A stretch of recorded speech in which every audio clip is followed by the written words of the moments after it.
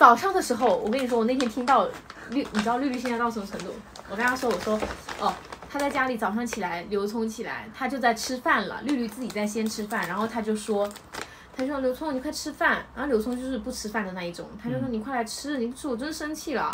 说好了，因为好像是刘聪妈妈叫他监督他吃饭哦，我不知道，他有讲了一句，他说不是说好了我监督你吃饭，然后他就吃，然后叫刘聪过来吃，刘聪不过来，然后刘聪就说了一句，你给我泡一包这个，你给我泡一杯玉米须茶吧。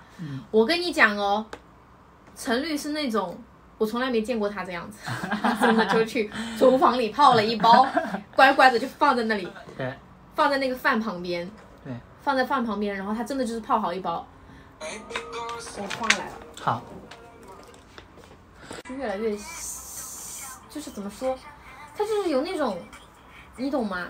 就那种娇的感觉，我应该这样说。他就是以前他都是什么都是很独立，就很就那种很酷很拽，脸很冰很冷的。但是自从他谈恋爱以后，他就是很娇，他有时候真的，他走在路上哦，就是你看他跟那个刘聪的那个照片，你会觉得他很小资很娇的那种感觉。他平常就在家里，他现在都是什么也不会，不会，帮我不会，帮我开一下，就这种程度，你知道吗？是。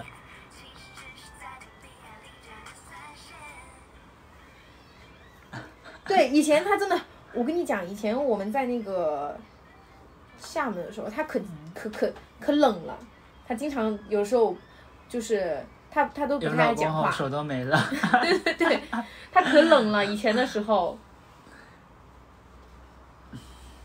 对，以前还是那种很拽，他以前讲话什么很拽啊，对啊，什么的，就是平常就是那个气势拿出来了。对，能看出来。